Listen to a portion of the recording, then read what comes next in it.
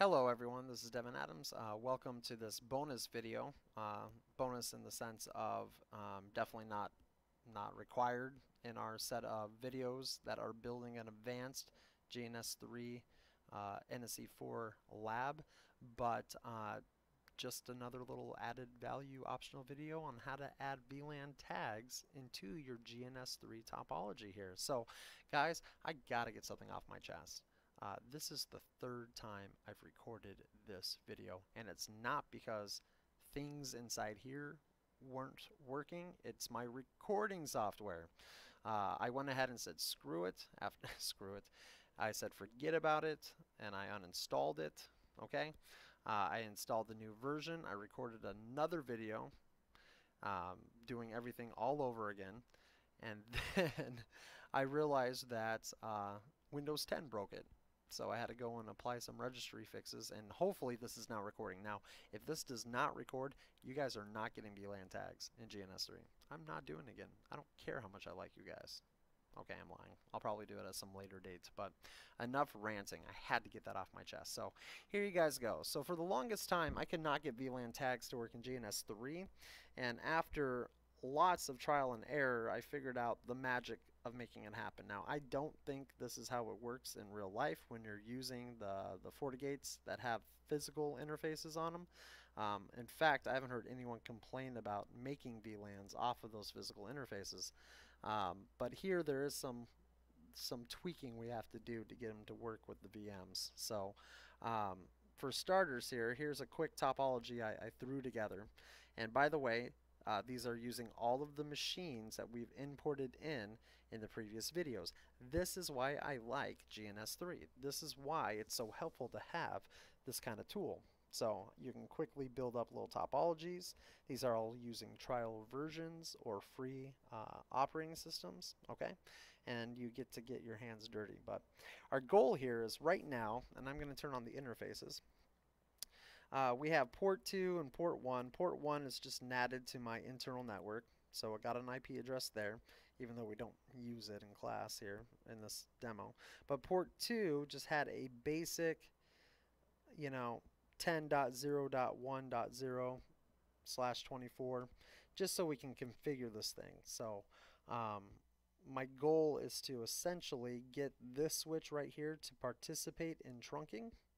Okay, and then have different interfaces tag different VLAN traffic. So essentially one switch, and our goal here is to create an out of band, meaning not on our production network, management VLAN, and then a couple of VLANs for things like sales or marketing. So so guys, I apologize if this feels a little wonky while I'm doing it. That's why I'm recording it for you. Because it just feels a little bit weird, but let's just get to it. I feel like every time I record these things, the videos get worse, but anyways, I'm gonna just jump right into it. So here's that Windows 7 machine that we imported in earlier. Isn't that so cool?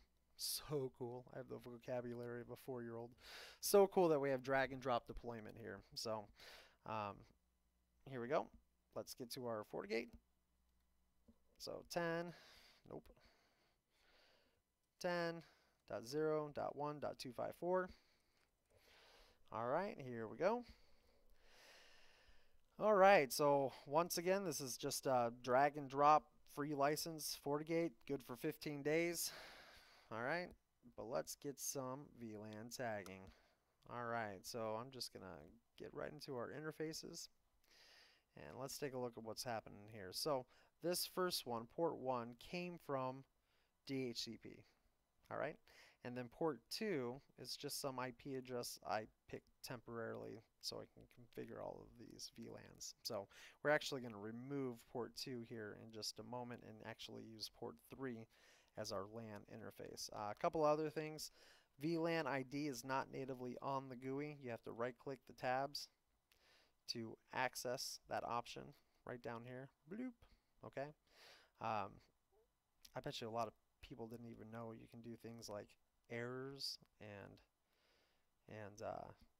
yeah, isn't that cool? Traffic moving along, rolls. Okay.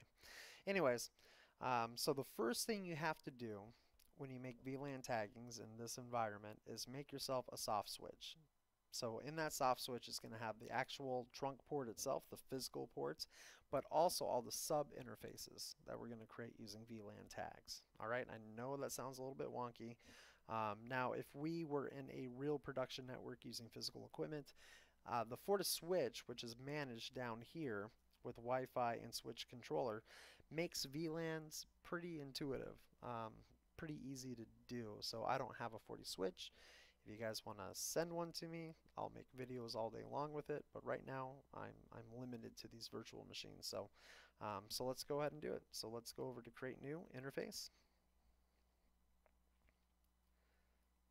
And this interface is going to be a, not VLAN, but a soft switch. There we go. I'm going to give it a name. Junk in the trunk. Get it? It's a trunking port. Okay. Our interfaces. Now, if you notice here, 1 and 2 is not listed, and that's because those two are already assigned IP addresses and are in use. So I'm going to use port 3. Okay. And I'm just going to leave it quad 0, because if someone tries to access port 3 using the native VLAN, which is that's all physical interfaces do, they will not be able to communicate with the FortiGate, and that's what we want. So I'm just going to hit OK here. So once that commits, you're going to see the logical software switch down here, and now we can start making our VLAN taggings. We're going to join them to the software switch, and the best way that I can parse it out, I can dissect it out is, and maybe everyone knew about this except for me, but the VLANs have to be in the software switch or the broadcast traffic doesn't pass through them. Now I've tried to like play around with turning on like layer 2 forwarding on these interfaces. I'm going to simply say no, don't do it. There's too much of a chance of weird layer 2 switches happening, not switches, loops happening. This has been pretty steady. So alright, let's go ahead and create our VLANs. So the first one is going to be that out-of-band management interface. So I'll call this one, very clever, management. I'm going to leave it in junk in the trunk, our soft switch. Give it a tag of 10. Alright. And then just use some unrelated IP address for our FortiGate, and because this is going to be accessible by our admins, I'm going to put some access here that I normally wouldn't. Okay, and I'm also going to turn on DHCP server just to make things easier for me. So here we go. There's the first one. Give that a second to think, and as we come down, you see our VLANs starting to populate down here. So let's go ahead and make the one for, what was it, sales? Okay. Alright, so I'll just call this sales. And this is going to get a tag of 100 and an IP address of 10.0.2.254 with the /24. And this one I'm only going to do ping to test connectivity, which in my opinion is fine on the internal side, and a DHCP server for convenience. Alright, that's number 2.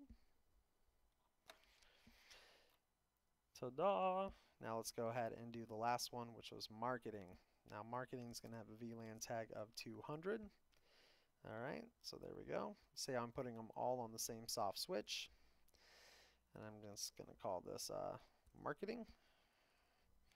And I'm going to give it an IP address of 10.0.3.254 with the /24. And once again, only ping access and DHCP server for convenience. Alright. Okay, there we go. We have our VLAN set up. Alright, good times, good times. So, what I'm going to do now is unplug port 2. I love GNS3. And plug in port 3 into Ethernet 0. Now, we are not done yet. We still need to configure this switch here to be a tagged switch. So here we go. So I'm going to double click on that switch.